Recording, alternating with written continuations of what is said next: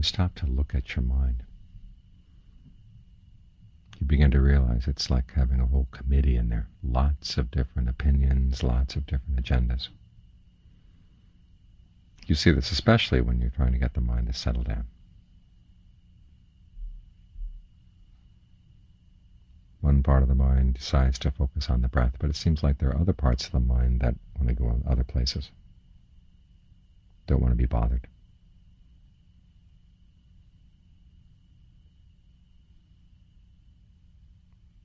So in the beginning, it's a question of learning how to strengthen the side of the mind that wants to stay. You can do this in lots of different ways. One is reminding yourself why you're here. Remind yourself of all the good things that can come through staying with the breath. You develop mindfulness, you develop concentration. The mind gets a sense of peace inside when the concentration gets strong. You develop alertness. You begin to see your own actions a lot more clearly. This is important. In fact, it's so important that the Buddha's last words were about heedfulness. Watch out, he said. When you practice, you have to be careful. You have to be heedful. You can't be complacent. This is because your actions are important. Think about it. The Buddha could have said a few last words about nirvana or emptiness. But instead he focused on heedfulness, the principle that your actions are important and you have to be careful about what you do because the actions can go in all sorts of different directions. They have results. And so as you meditate, you remind yourself of that fact, that what you're doing here is learning to be a lot more clear about what's going on in your mind. The more steadily you can stay with the breath, the more consistently, the more you see in terms of all the subtle politics going on in the mind. The part of the mind that wants to be heedful and the part of the mind that doesn't, or parts of the mind. It's like there are many different voices in there, not just two.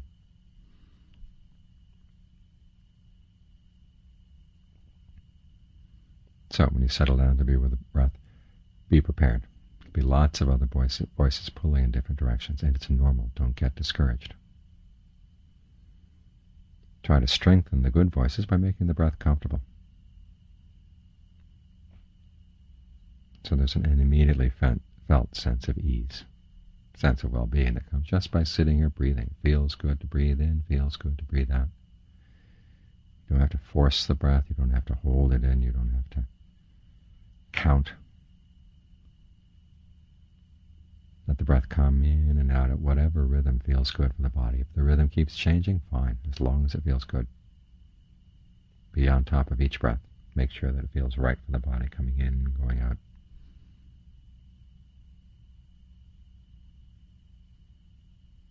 And you find as you do this, you get more and more sensitive, so that you get more and more precise in doing this. The more precise and sensitive you are, the more absorbing the breath becomes, and the easier it is to stay here.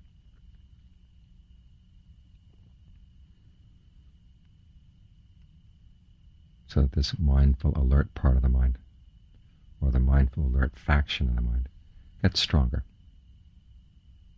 Doesn't get kicked out so easily. Ordinarily, when greed, anger, and delusion take over the mind, they kick out the mindfulness and alertness. They don't want anybody around watching. It's like politicians when they're discussing a corrupt deal. They don't want journalists in there. They don't want anybody to see what they're doing.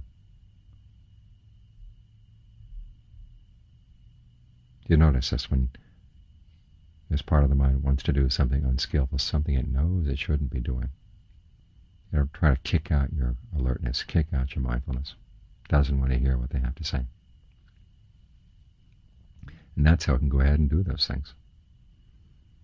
But if mindfulness and alertness develop a strong hold here in the present moment, hanging on to the breath feels good, the breath is clear in different parts of the body. Wherever you can sense the breath, focus on that, and then let the different parts of the breathing sensations connect so it feels good. This gives mindfulness and alertness a really good, solid place to settle in.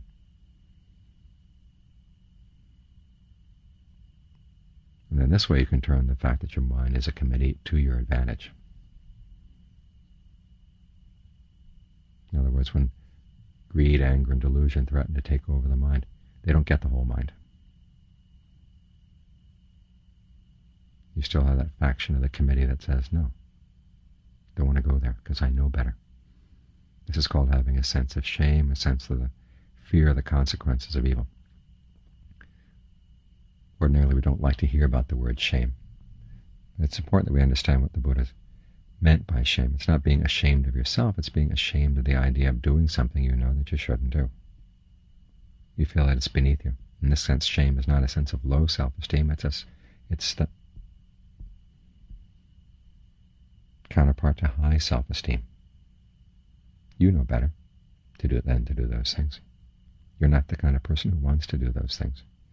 And so when you have mindfulness and alertness on your side, that sense of shame becomes an important protector of the mind, a protector of your future. The same with the quality of the fear of the consequences of doing evil. That's a kind of fear that's skillful, that's useful. Because the unskillful part of the mind says, I don't care what the long-term consequences are. I want pleasure right now. I want to make my profits right now and then run.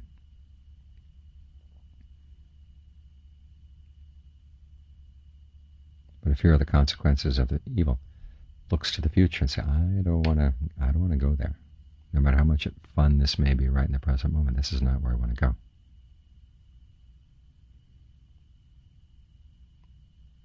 So when mindfulness and alertness have developed this beachhead here in the present moment, right here with the breath, stay right there, then these qualities, shame and fear of the consequences of evil, come and help. Strengthen your heedfulness, strengthen your lack of complacency, strengthen the good side of the mind, the good members of the committee. Gives them a place where they can all band together and work together. The problem is in the past, the good members of the committee have been all separated. When they've been separated, they don't work together, they get beaten out by the other more forceful members, the other unskillful members. But now that you've given them a corner of the mind where they won't budge, they grow stronger, they begin to take over. And when they take over, it's not that they're going to abuse the other side. In fact, as these members of the committee take over, you find that the mind learns that it can live more and more peacefully with itself.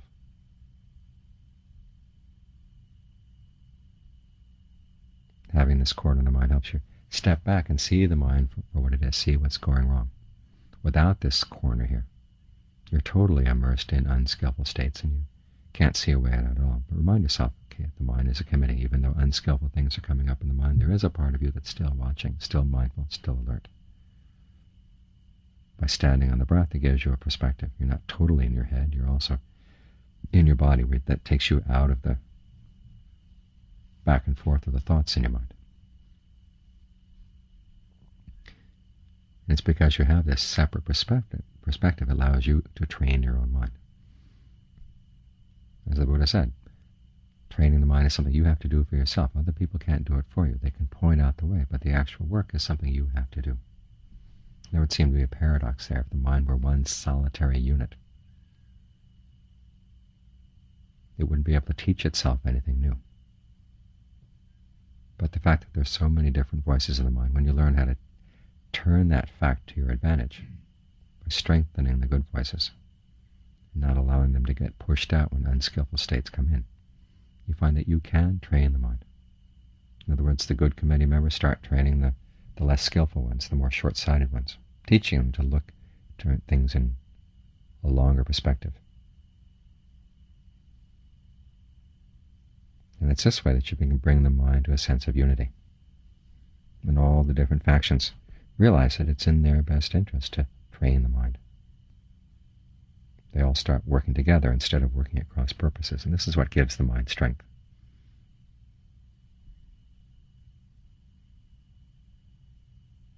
If it decides to work on a project, it will see the project through. If it's faced with pain and difficulty, all the parts of the mind work together so you don't cause yourself suffering.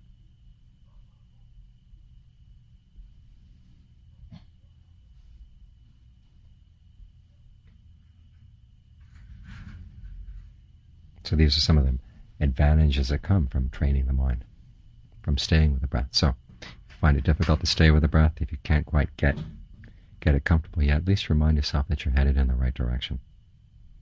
You're working on important skills here, even though they may take time. Whatever amount of time that it takes is well invested, well spent.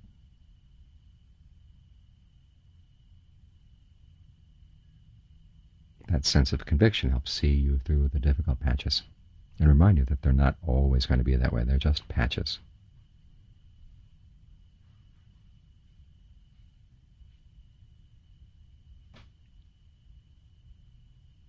If you stick with the training and develop these qualities in mind, which at the beginning seem to be pretty weak, mindfulness, alertness, are awfully ordinary. And they often seem very momentary, but when you get them all working together, you find that they develop strengths that you wouldn't have imagined.